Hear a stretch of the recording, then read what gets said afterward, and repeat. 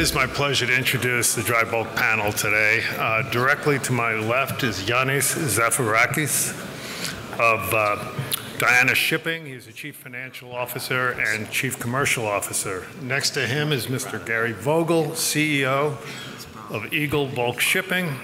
Next to him is Mr. John Wobensmith, CEO and Director of Genco Shipping and Trading.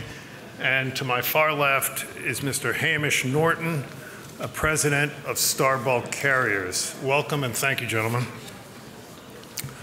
To get right in it, we'll start with Ioannis. You operate in the dry bulk sector.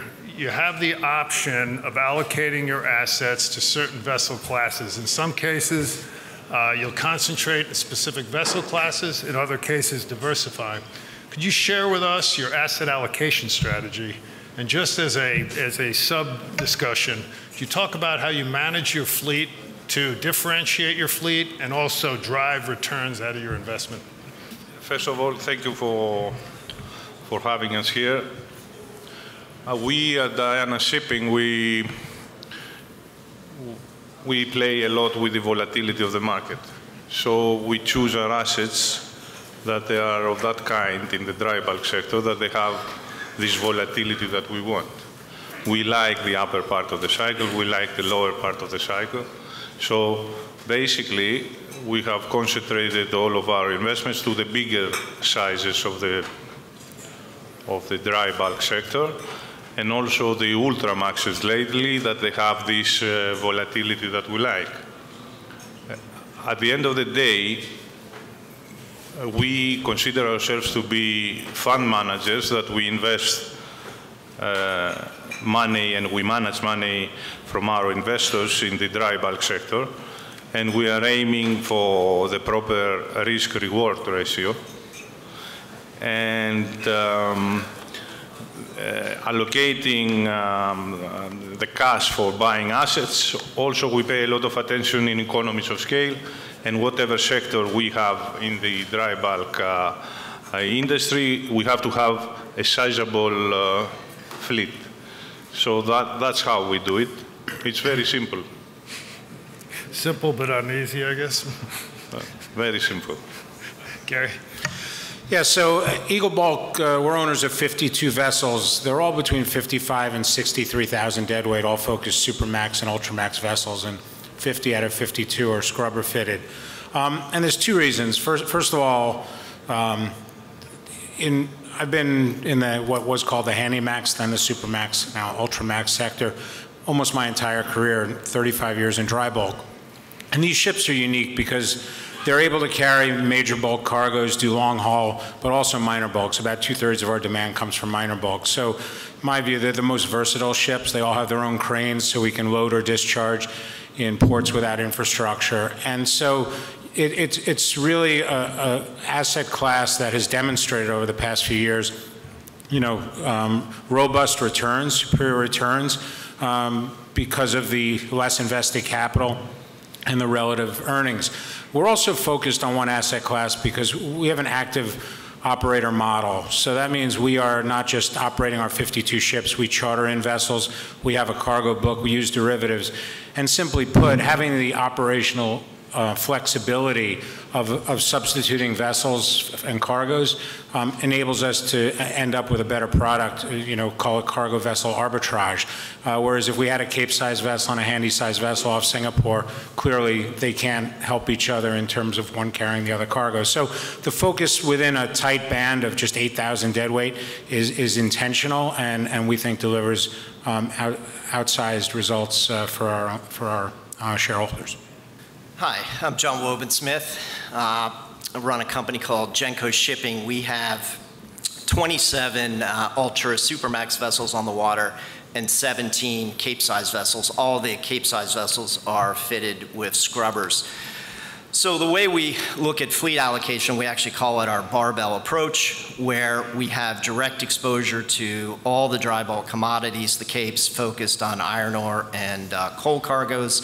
We like the high beta, we like the volatility in the Cape-size sector. The way that we've structured our balance sheet from a very low leverage standpoint allows us to play that volatility and not lose sleep at night. But we also like that mid-sized vessel class, which provides a more stable earning stream, a little more exposed to world GDP rather than just solely in China. In terms of how we run our fleet, as I said, we have the Capes with scrubbers, so that gives us an advantage on the earnings side.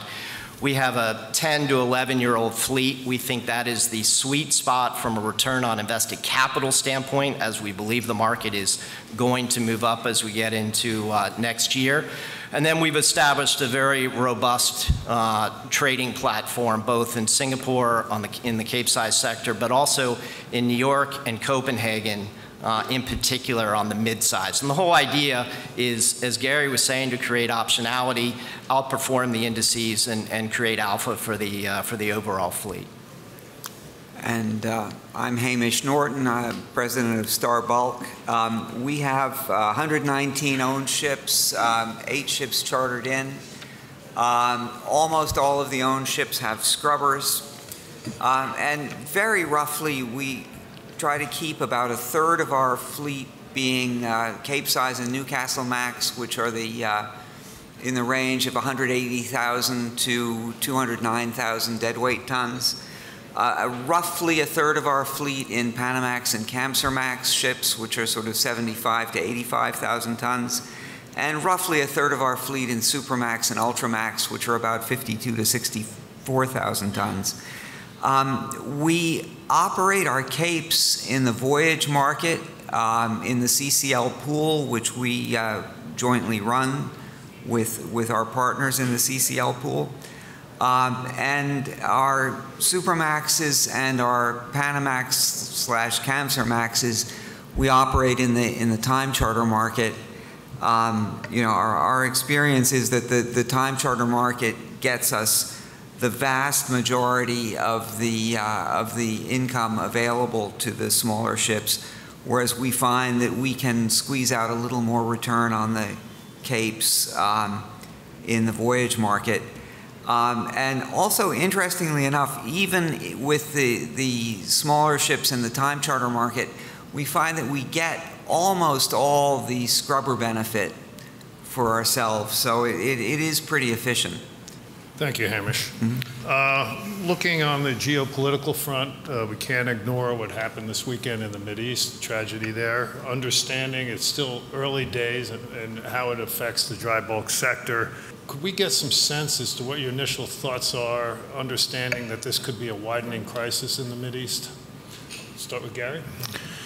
Yeah, well, anybody else would like to jump in? Yeah, well, I mean, aside from the humanitarian crisis, hopefully this doesn't spread, because, you know, the implications, of course, are extraordinarily bad, potentially. But from a dry bulk standpoint, I think while we do carry cargoes to Israel, it's not an export market like Ukraine in terms of grain. So I don't think we'll see a significant impact to the dry bulk market. So far, I'm not aware of a change in war risk or even a meeting as of this hour. So, you know, I think if anything, just pulling back, it just reiterates the need to be prepared for the unexpected. If nothing else, the last 4 years have shown us that we don't know what's around the corner, and dealing with that, whether it's you know, I won't go through the litany of everything we've dealt with, but from both the safety standpoint and seafarer well-being and what have you. So at this point, from an impact to the business, I think it's quite limited, and hopefully that continues. But obviously, the humanitarian crisis is beyond words. Yeah, and I would second the thought that this is not of the same order of magnitude impact on dry bulk as, say, the pandemic, which was, you know, fairly major impact. For now, Hamish? For now, it depends how it's going to evolve as a situation. There is a worst case scenario there. Well, there's a worst case scenario to everything. Yeah. You know, I think the one thing, I mean, I agree with everything Gary said. This is awful, obviously, what is going on. And as Hamish said, it's not like COVID. It's not like the Ukraine, the Black Sea. However, we could see a very high spike in the price of oil at some point, which could be recessionary and maybe an added hit on what's happening right now, particularly in Europe. But in the end of the day, dry bulk shipping is 70% correlated with China, and China is still a big driving force. I think almost 40% of all commodities are somehow connected to China. So as we've seen always with dry bulk, I think this is more about China right now anyway than the Middle East. Yeah. Just quickly, I just want to touch briefly on this, and we'll get off the geopolitical issue on Russia. The Ukraine conflict has been going on for almost 2 years now. Is that status quo, or do you see any changes coming out of that? Well, if that conflict, when that conflict ends, I would anticipate there will be a lot of reconstruction in Ukraine, which is probably going to take a fair amount of dry bulk. It won't be a huge percentage of the world's fleet devoted to that, but it will be noticeable. We've got dry bulk demand on the move in the fourth quarter. Not coincidentally, your stock prices are showing some signs of life going into the fourth quarter. We're going into 2024. The capacity situation is only getting better for the sector. Could you give us some sense as to how the demand side of the equation shakes out for you in 2024 as we get through the fourth quarter? Gary, you can start, please. Sure. I think 2023, overall, there's dry bulk demand growth, 2.8% on a ton-mile basis. But it's unique in that the minor bulks have lagged, which we haven't really, hasn't been typical. And the minor bulks, which make up about 2/3 of what we carry, is highly correlated to GDP. We expect that, and projections are that'll flip going into next year, go back where dry bulk demand overall will be led by the minor bulks again. And some of the pullback has been in building products, steel products, and things like that. So we think, that a normalization of, with GDP, or the correlation coming back of dry bulk demand and GDP led by minor bulks obviously would be good for the mid-size sector. And, you mentioned it, right? The supply side, continues to improve. The fleet is aging rapidly. The mid-size fleet is almost at its oldest. 11.8 years was the oldest average age. We're at 11.7. And yet the supply side response has been muted with the order book at 9%. The last time we had a record fleet age, the order book in end of 2008 was 80% of the on-the-water fleet. So I think the supply side looks fantastic, and we just obviously there's been headwinds in terms of demand overall, but notwithstanding that, as you mentioned, the market's been resilient, and I think the other thing that's been hurting the market this year has been an unwinding of congestion, and I think we're now back to pre-COVID levels, which bodes well going forward. Which scenario you want me to? The market is going to go up or down? Well, nuanced. I mean, if the rates are going up, traffic is going up. I'm asking in a subtle way. Okay. It should be a good year for dry bulk stocks, and I'm trying to get you to help me out on this one. Okay, that's wishful thinking. And of course, we can prove the story that the market is going to go up if we start talking about the stimulus package in China finally working and the Chinese economy going up, the supply of vessels relatively to demand increasing after China find their way finally for better GDP, then the market is going to go up. But there is also the scenario where the inflationary trends that we see existing and keep existing, and the GDPs of the world going down because they have to go down in order for the inflation to go down. And then you have a problem in demand. You see, number 10 or 11 or 8 doesn't mean anything because everything is relative. You have supply and demand. Supply may be small based on the demand and may be big based again on the demand if the demand is lower. So every time we talk about the supply and demand and the market, we have to put the things, all of them, together. We are putting, I have said that before, a different weighting on the arguments in order to prove our point. We, as Diana, we have given up the last 30 years or so trying to predict the market. We take the agnostic view, and we are prepared for all the scenarios. Yeah. If you are asking Diana Shipping ourselves, what do we think about 2024? The response is going to be, sorry, we don't know. Fair enough. Hamish, you want to weigh in on this? Look, I think what's going to be very interesting about 2024, among other interesting things about 2024, is that this will be the first year where we have the carbon intensity indicator for the whole fleet. And every ship is going to be graded A through E on its carbon intensity. And the question really is, what will charterers think about an E-rated ship versus an A-rated ship? Will there be a discounted charter rate for an E-rated ship? And, if so, will we see the precursor to maybe a very large scrapping of the worst rated ships in the fleet? One of the things about 2008, with 80% of the fleet on order in 2008, was that the earliest ship you could get delivered was going to be at a shipyard that did not, in 2008, exist. And a number of those shipyards got built, and they built the ships that were ordered, and those ships consume an enormous amount of fuel. And as far as we can tell, that's about 30% of the fleet. So basically, you are, sorry, Hamish, sorry to understand. You're saying that the charterers will force vessels to go out of the market in order for the market to go up and pay more money? I'm saying that there may be charterers who will not want an E-rated ship, but want a higher rated ship, and that may lead to a price difference between the low-rated ships and the high-rated ships.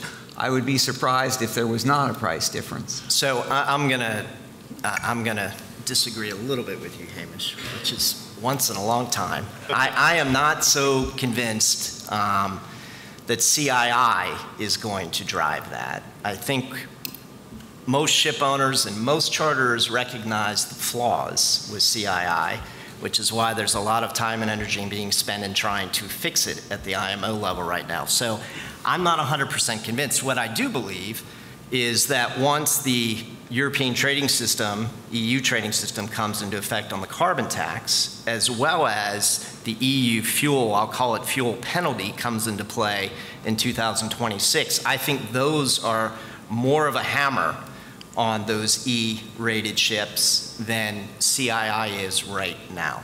John, you mentioned China. We mentioned stimulus. We're looking at steel production so far in the third quarter, globally up 6.5%. Could you give us a sense what the dry bulk sector looks like in a more normalized growth environment for China, maybe 1 or 2% rather than 6%? Well, I think we're going home at 1 or 2%. Fair enough. We're not going to be sitting up on this panel. I mean, so first of all, that is definitely not anywhere near our even low case assumption for China. I do not believe the Chinese government will allow that to happen. They cannot allow that to happen from a political standpoint. Where we wind up in terms of GDP growth, I think that's tough. I will say, to people outside of shipping, you talk to them and they think China is a complete mess, and it certainly is on the housing side. However, we have seen this year iron ore imports up 7% year on year. We've seen double-digit growth on the coal side. We've seen growth on the bauxite side. I think the coal, that might be somewhat of a risk. We're certainly not going to see the growth rates on coal, and it could possibly go down. But you've got the bauxite trade that is continuing to increase. Iron ore volumes next year will continue to increase.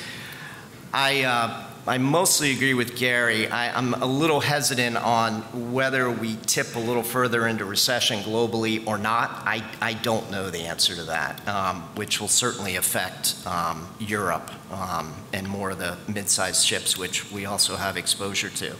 But you know, I fall back on the supply side, and we all say it over and over again, and I think that gives us a lot of protection, and the way that we've set up Genco anyway, with a very, very low leverage profile, you know, we can play offense at any time.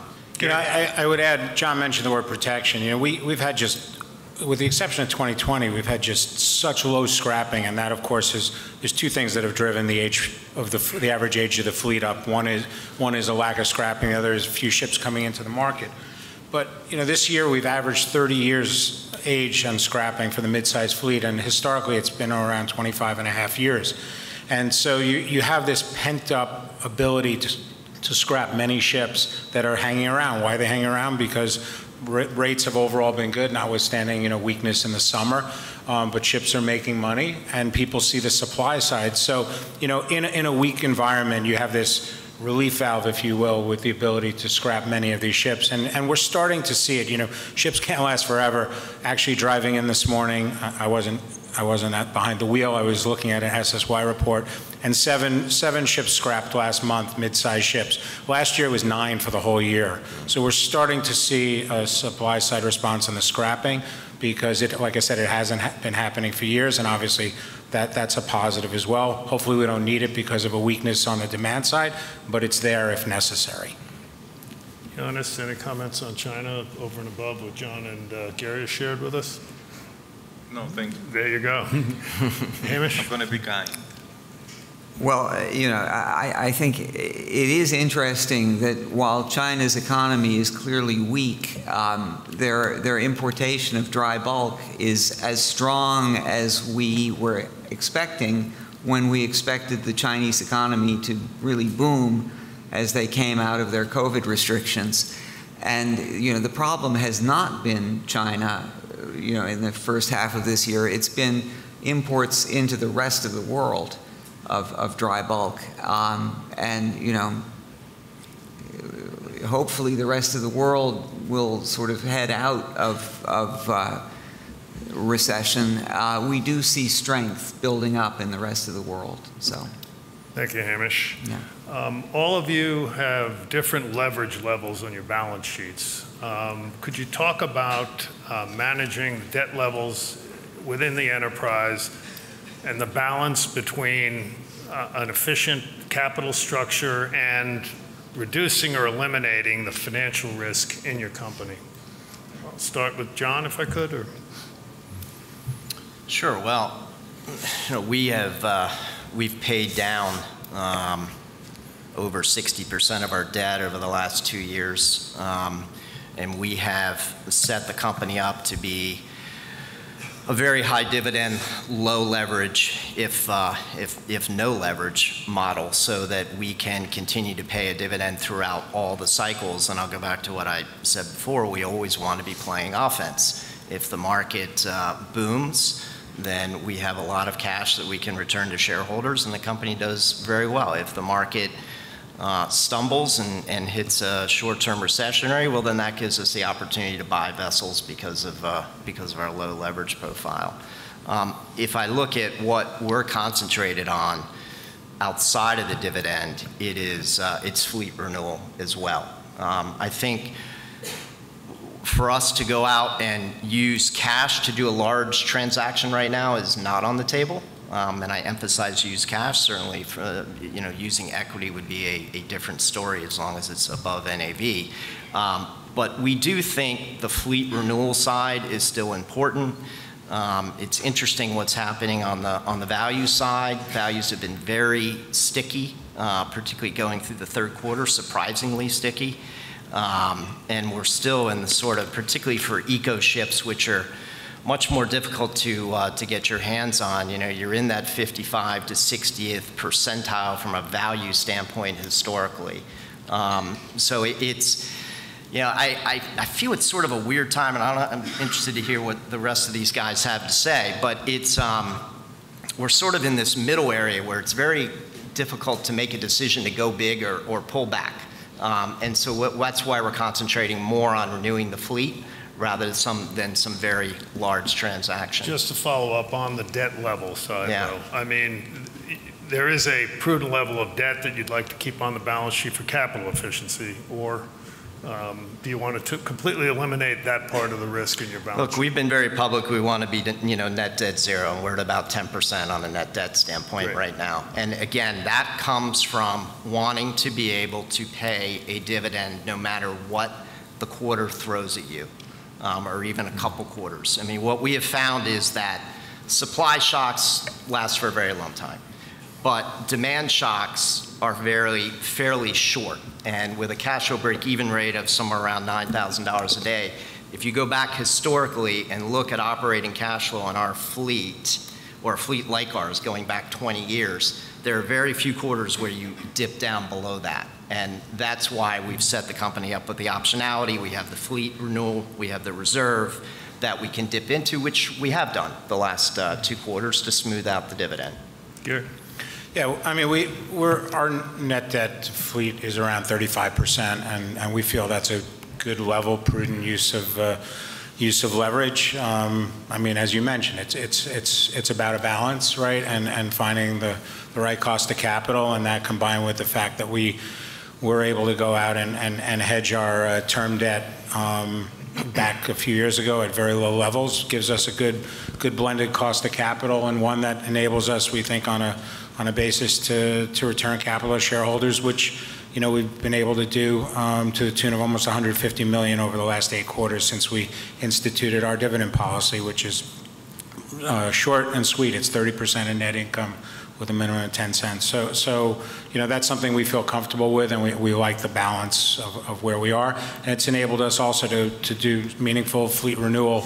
We had one of the oldest fleets when I got to EGLE, and we've done 36 vessel acquisitions over the last number of years, and been able to keep the age down right around at 10 years. Thank you, Gary. Ioannis? I have to admit that all the companies that they are here, certainly, and most of the dry bulk companies, they have managed their balance sheet much better than what they have done in the previous cycle. As we say in operations on our vessels, there is a policy that has to do with lessons learned. And I think that the dry bulk sector has demonstrated that managing the balance sheet, taking us as an example, I have to say, because this is what we have been doing from the beginning since 2005, we have been firstly managing our balance sheet rather than thinking about expanding our fleet. And we're very glad to see other shipping companies, dry bulk companies, having done the same now. And their balance sheets are really strong, and they will not end up in a situation where they have to refinance or to raise equity in a dilutive manner for the shareholders in case the market goes the other way. Great, thank you. Lastly, Hamish? Yeah, so we have about 30% net debt to asset value, which is pretty moderate. We're paying down almost $200 million of debt every year. We would be perfectly fine with net debt of zero. We want to keep some gross debt because we think it's valuable to have relationships with the bank lenders. But frankly, we don't think it's particularly required to have debt from a financial performance point of view. We don't pay tax because we don't owe tax anywhere. And so we don't get a benefit from interest payments, no tax benefit from interest payments. We have 43,000 ownership days per year, so $1,000 a day up in charter rates is $43 million to the bottom line. We have more than enough operating leverage. We are very happy paying, large dividends. I think since the beginning of 2021, we've paid almost $1 billion in dividends. We're just, deleveraging, preparing for fleet renewal. But I have to say, we sold 8 ships recently and banked a bunch of cash as a result. And having thought about whether to use that cash to pay down debt buy ships to renew the fleet or buy back shares, we decided that the best use was to buy back shares. So we bought back $185 million in shares a couple of weeks ago.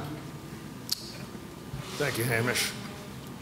I just want to touch on a subject that nobody wants to talk about, and as one of the earlier panelists said, investors really don't care about, at least on the short term. But all of you have comprehensive ESG programs, very easy to find on your website. Could you share, from both an investor perspective, some highlights of your ESG programs and why investors should pay attention to them? Gary, we can start with you. Sure. I mean, you know, first of all, I don't really agree with that. I think there are investors who are interested in ESG, and rightfully so.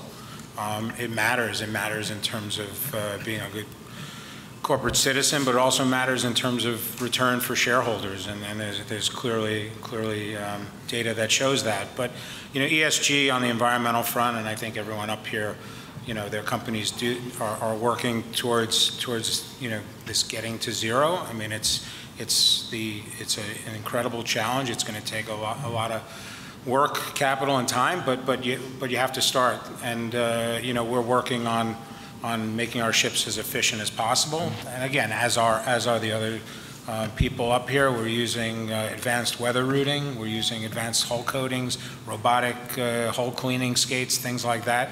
Because frankly, it's good for the bottom line, but it's, you know, a ton of CO2 saved. Doesn't matter when it is, it's a ton saved. But there's also, you know, the social part of it, you know, and that's really been coming into focus over the last few years. First with COVID, the seafarers challenge with repatriating seafarers. Then, you know, with the war in Ukraine, housing some of our seafarers and their families in countries outside of Ukraine. And most recently, we put in a health insurance program for all of our seafarers and for their families, and which we think is an important, you know, step forward for us and for the company. And in terms of corporate governance, you know, having independent board and alignment with shareholders, we think is important. So, I mean, obviously, I could talk a lot longer on each of the letters, but you know, I think I've touched on some of the highlights. I'll defer to some of my panelists to continue. John?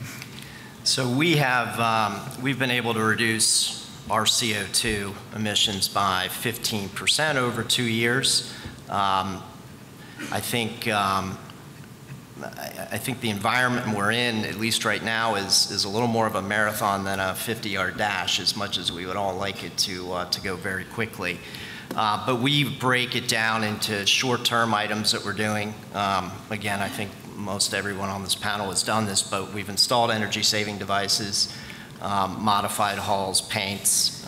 We have completely digitalized our fleet in terms of putting flow meters and other equipment on board so we can measure fuel efficiency real time and make adjustments. The other thing that we're trying to do, though it's not always the easiest, is create more efficiency on the operations side, meaning we don't need to go 100 miles an hour from point A to point B and then wait 3 weeks. Now, some of that is driven by charters, and it's a very difficult task, but it is something that we're working on more and more. And Gary just pointed this out. All of these things have very quick payback periods. So not only are you reducing your carbon footprint, you're burning less fuel, and that drops right down to the bottom line. On the governance side, you know, transparent U.S. filer. You know, we have definitely diversity on our board. We formed a completely separate new ESG committee about a year ago that is solely focused on those issues, no related party transactions. And you know, we have the fortunate spot of being ranked #1 by Weber Research out of 64 companies for the past 3 years. So it's been something we've been focused on. Longer term, we're doing a lot of studies on methanol and ammonia right now, and eventually we'll be able to execute on that as well. Okay, Hamish, and then we'll come back to Yeah, so I completely agree with John that governance is a very important point. And I think, frankly, from the point of view of the shareholders and investors who are not yet shareholders, governance maybe is the most important part of ESG. And, you know, it's a very relevant point in this industry. Having a strong board, having a board that takes its fiduciary obligations to shareholders very seriously, having a serious compensation committee that believes that management should be paid when shareholders make money is very important, and I think we have that. You know, having that sort of strong governance has led to our costs being, you know, among the lowest in the industry, both operating costs and overhead. And, you know, basically it makes management think like shareholders, and in fact, you know, we are shareholders. So, you know, that's very important. And as far as the environmental side, you know, that's money on the bottom line. Fuel prices are going up. Almost anything you can do to save fuel has a payback that is becoming quite reasonable. And so we're looking into basically all the technologies that are available, and we've been doing quite a bit of that. And, you know, as far as social involvement, I think the shareholders care less about that, but we've been taking that quite seriously as well. Ioannis, you can we also in Ioannis Shipping, we take this matter very seriously for the last 3 years, I would say. And we have 3 pillars of our own that are related to the ESG matters. We certainly value the environmental stewardship, and we are moving towards a low carbon future. Of course, as regards our personnel, we are protecting and developing our people. Their well-being is very important for us. And also as regards the operational excellence and governance matters, we strongly believe in the ethical and reliable way of doing business. There is no way we can avoid the ESG matters. Not only it's a good thing for all the industry, but there is no other way forward. We have to be at the upfront of these things and show to everybody how these things should be followed precisely and carefully. Thank you. We have just under 2 minutes left, so I'm going to ask for a brief answer. Right now, asset values are a certain level. At these levels, would you be a buyer or seller of assets here?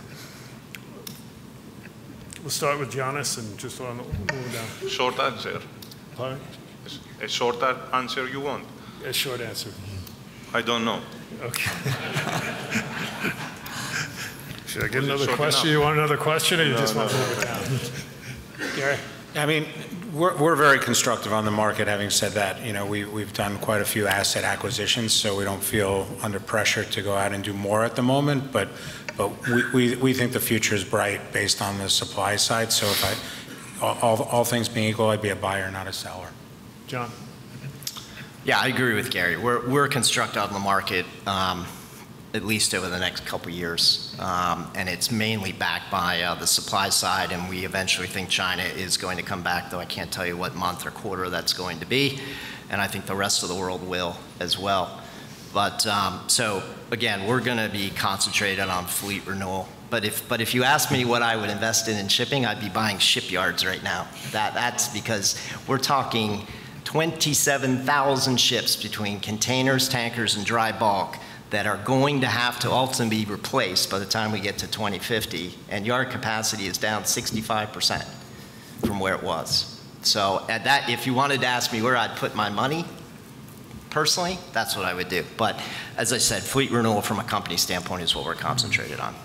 And Hamish, So finish this up? we are buyers of designs we like, assuming we can even in any given market. There's a pretty wide range of price you can end up with in a negotiation. But if we get the price we like for a design we like, we're buyers. For designs we don't like, if we can get a good price, we're sellers. As we recently sold 8 ships that were, we thought time to sell in the relatively strong market, given their fuel consumption. What's interesting is the liquidity in the S&P market right now in bulkers.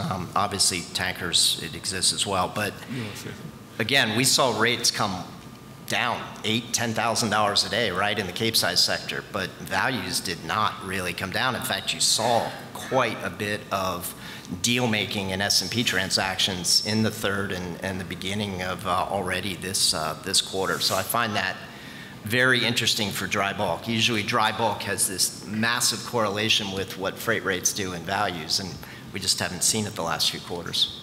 Ioannis, sorry, yes, because I'm going to get fired if I don't mention that, because I forgot. We are one of the first companies that we ordered 2 methanol-burning Kamsarmaxes for delivery late 2027 and early 2028, and that shows to everybody our commitment to moving towards a low-carbon future.